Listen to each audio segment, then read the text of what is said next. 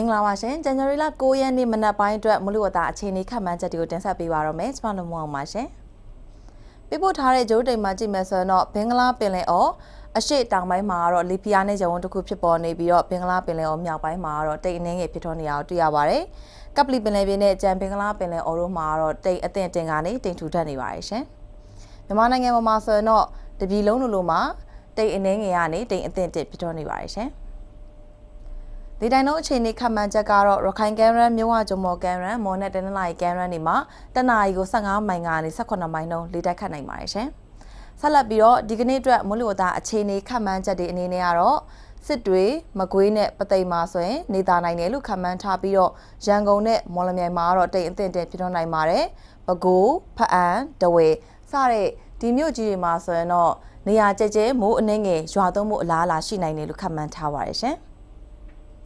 ဆက်လက်ပြီးတော့ကျန်တဲ့မြို့ကြီးတွေအတွက်ခန့်မှန်းချက်ကတော့ဟာခါမုံရွာမြစ်ကြီးနားမန္တလေးလာရှိုးတောင်ကြီးဟဲဟိုလွိုက်ကောစတဲ့ဒီမြို့ကြီးအားလုံးလိုမှာဆိုရင်တော့ဒီကနေ့မှာနေသားဖို့အလားအလာတွေရှိနိုင်တယ်လို့ခန့်မှန်းထားပါတယ်ရှင်ဆက်လက်ပြီးတော့မိုးရေချိန်အခြေအနေခန့်မှန်းချက်တွေအနေနဲ့ကတော့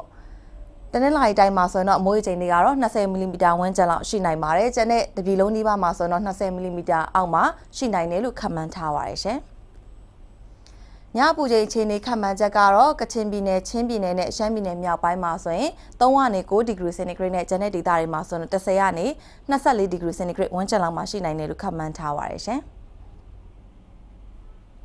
မြန်မာပင်လယ်ပြင်အခြေအနေခန့်မှန်းချက်ကတော့မကဲရနဲ့ကမ်းလွန်ပင်လယ်ပြင်မှာလှိုင်းအနှင်းငယ်ကနေလှိုင်းအသင့်တင်ရှိနိုင်ပြီးတော့လှိုင်းမြင့်ပေကတော့2ပေကနေ4ပေလောက်မြင့်တက်နိုင်တယ်လို့ခန့်မှန်းထားပါတယ်ရှင်။မန္တလေးမြို့အတွက်9ရက်စာခန့်မှန်းချက်အနေနဲ့တော့ရှေ့2ရက်မှာနေသားနိုင်ပြီးတော့နောက်2ရက်မှာတော့တိမ်အသင့်တင်ဖြစ်ထွန်းနိုင်ပါတယ်။ကျန်တဲ့ရက်မှာတော့နေရာကျကျမိုးအနှင်းငယ်ရွာသွန်းနိုင်ပြီးတော့အပူချိန်ကတော့28ဒီဂရီစင်တီဂရိတ်လောက်ရှိနိုင်ပါတယ်။ရန်ကုန်မြို့အတွက်ခန့်မှန်းချက်ကတော့12ရက်နေ့နဲ့14ရက်နေ့မှာ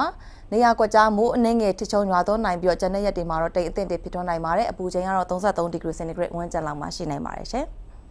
နေပြည်တော်အတွက်ခန့်မှန်းချက်ကတော့17ရက်နေ့မှာတိမ်ထူထပ်နိုင်ပြီးတော့ကျန်တဲ့ရက်တွေမှာတော့နေရာကျကျမိုးအနှင်းငယ်ရွာသွန်းနိုင်ပါတယ်အပူချိန်ကတော့29ဒီဂရီစင်တီဂရိတ်ဝန်းကျင်လောက်ရှိနိုင်တယ်လို့ခန့်မှန်းထားပါတယ်ရှင်ဆက်လက်ပြီးတော့အာရှမှာရှိတဲ့မြို့ကြီးတချို့ရဲ့မိုးလေဝသအခြေအနေခန့်မှန်းချက်တွေကိုလည်းဆက်လက်တင်ဆက်ပေးပါအောင်မယ်ရှင်ကျေးဇူးတင်ပါတယ်